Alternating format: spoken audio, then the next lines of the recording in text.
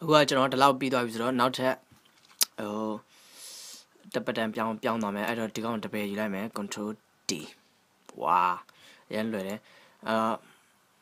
ဒီမှာကျွန်တော်အဲ့တော့ဒီရောက်ရင် drum button ချိန်ပေးလိုက်တော့မယ်ကျွန်တော်ဒီမှာ drum button ချိန်လိုက်မယ်အော်ဒီပုံမှာမြင်နေတဲ့ဟာ loop selection မှာသူ့ကိုကျွန်တော်ဒီလောက်နဲ့ loop ထားတယ်ဆိုလို့ရှိရင်ဒီမှာ loop ဖွင့်ထားလိုက်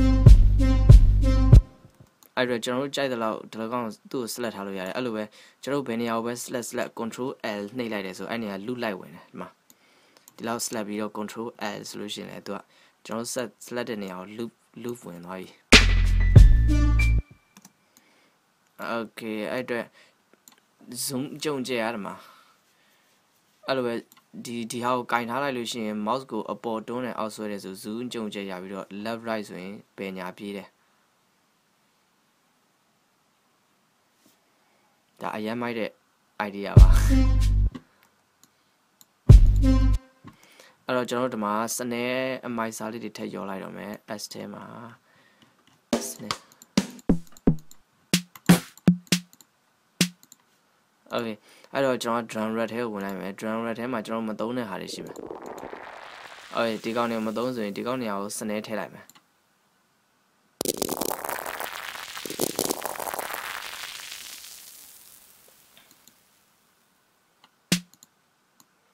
ဒီကိုစနေထည့်လိုက်မယ်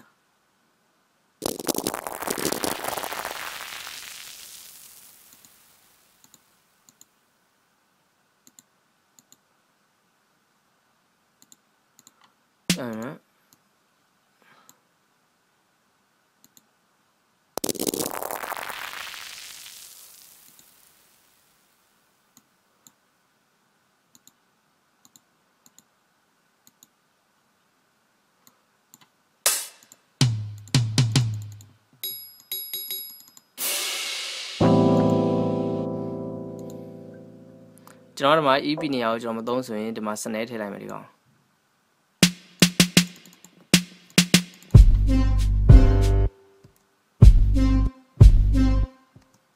စနေထည့်ပြီးရင်ဒီ set page ကိုလည်းမသုံးဆိုရင်နောက်ထပ်တစ်တန်းအဲ့လိုမျိုးကျွန်တော်ထပ်ထည့်မယ် boys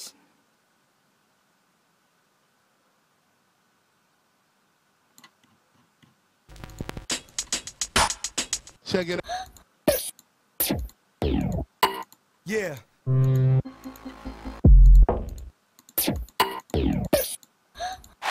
check it okay ဒီမှာ kids separate အတန်းဒီကောင်ထည့်လိုက်မယ်အဲ့ဆိုရင်ကျွန်တော်ထည့်ချင်တဲ့ဟာတွေဒီ drum rack ထည့်ပြီးသွားပြီဖြစ်တဲ့ကြောင့်ကျွန်တော်ဒီမှာဝင်ပြီးတော့တစ်ချက်ပြောကြည့်လက်ရှိကအခုဒီမှာကျွန်တော် drum button 2ကို select လုပ်ထားတယ်သူတစ်ပယ်နှိပ်လိုက်မယ် check it out ဒီ page တဲ့အတန်းလေးဒီမှာထည့်လိုက်မယ်ကျွန်တော်ထည့်ပြီးရင်သူ့ကို select ပြီးမှ set လုပ်လိုက်မယ် okay များပါပြီ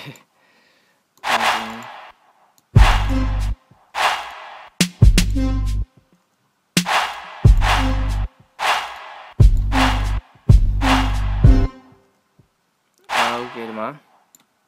ဒီခြုံကြည့်မယ်ဒါဆိုသူတို့တိုးလိုက်မယ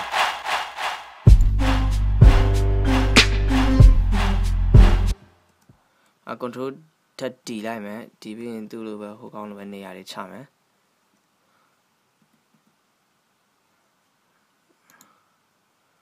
ပြီးရင်တပါးစာကျွန်တော်ထပ်ပြီးတော့တီလိုက်မယ်အားလုံးပြည့်သွားပြီပြီးရင်စနေကို fade အနေနဲ့လိုက်တီးမယ်တက်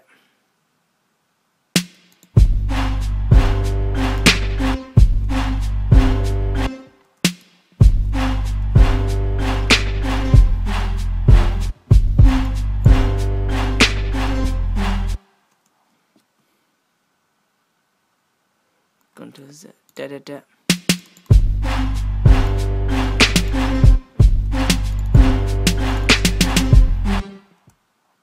Pradatat so yeah okay ဒီမှာတော့ကျွန်တော်32လောက်ထားလိုက်အဲ့ဒါမှထပ်ချုံလို့ရပါတယ် Control D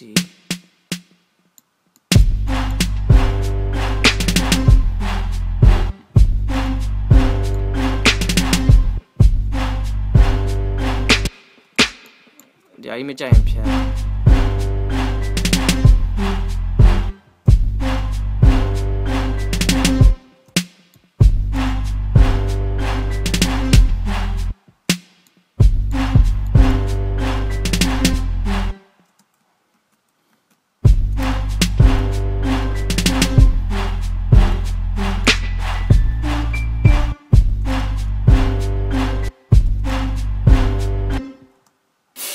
တက်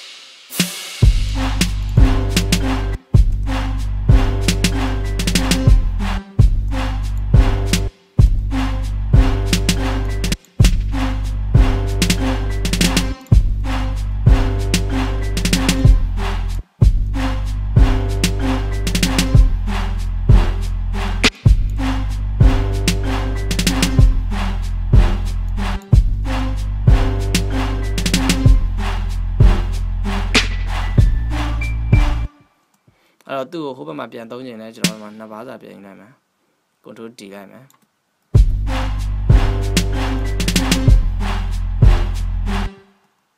ပြီးတော့တက်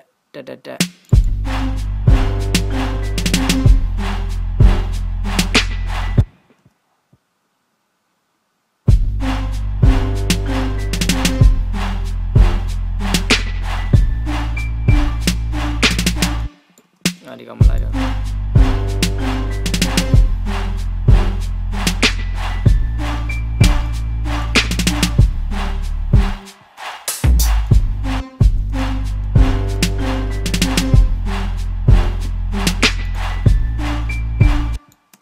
အဲ့တော့ကျွန်တော်နှစ်ပါးပေါင်းထားတော့ကြည့်မယ်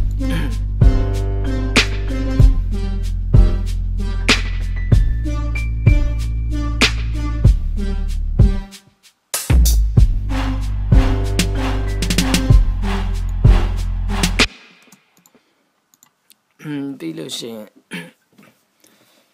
ကျွန်တော်ဒီမှာဒီဘက်နဲ့နှစ်ခုကြားမှာဒီတိုင်းရဟို drum roll ရှိရဆိုမဲ့ကျွန်တော်ထင်တယ်ဒီတိုင်းနောက်တော့တစ်မျိုးဖြစ်နေတော့ transition တစ်ခုလုပ်ကြည့်မယ်transition ဘယ်လိုလုပ်မလဲဒီမှာကြည့်မယ်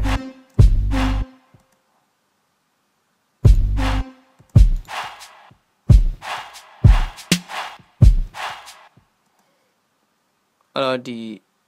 ရွှေအတန်လေးတွေပဲကျွန်တော် transition လုပ်ကြည့်မယ်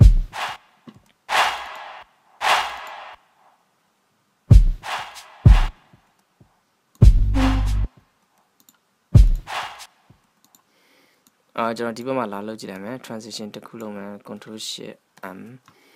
ဒီမှာ Check it out.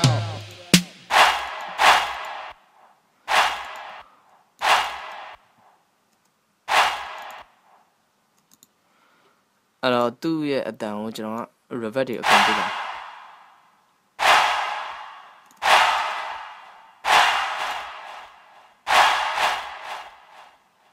ဒါပါတော့ကျွန်တော်ဒါဥပမာအနေနဲ့ပြတာနော်အဲဆိုလို့ရှိရင်ဒီမှာကျွန်တော် audio track ယူလိုက်မယ် track ယူပြီးဒီမှာ input ကို resample တို့ record လုပ်လိုက်မယ်ကျွန်တော်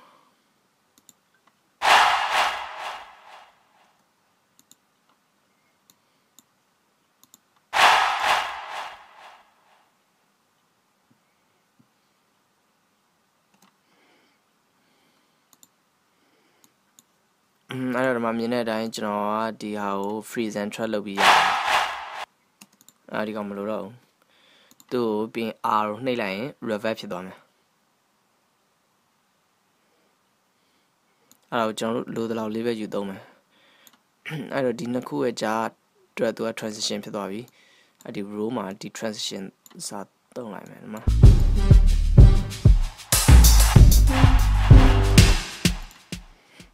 အဲ့တော့ဒီကဟာတွေကိုကျွန်တော်ပြန်လျှော့မယ်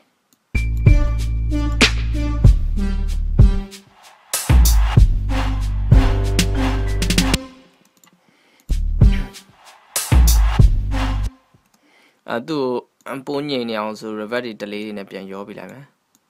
သူ track ကိုပြင် resume ကိုကျွန်တော်ပိတ်လိုက်မယ်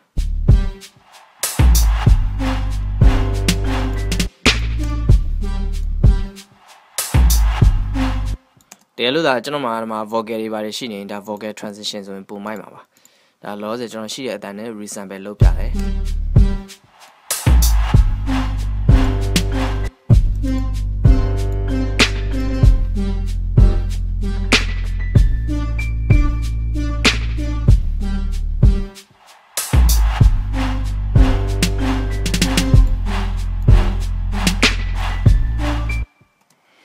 ပြီးရင်ဒီမှာနောက်တစ်ခုကျွန်တော်ပြချင်တာအခုဒီတိုင်းကိုနားထောင်လို့မကောင်းမဲထားတာဆိုရင်ကျွန်တော်သူ့ကိုနားထောင်ကောင်းအောင်ဒီနားပဲသုံးနေတာနော်အဲဒါဆိုရင်ကျွန်တော်ဒီဟာကိုဆက်ဆွဲဆန့်နေတယ်ဆိုရင် shift ကိုနှိပ်လိုက် shift ကိုနှိပ်ရင်ဒီကောင်ကီးရပြောင်းသွားရင်မှာ shift ကိုလွှတ်လိုက်အဲ shift ကိုလွှတ်လိုက်ရင်သူ့ band switch ချဲ့တာနဲ့အတူတူပဲအဲ shift ကိုနှိပ်လိုက်ရင် time strap ဒီကောင် time strap လုပ်ပြီးနားထောင်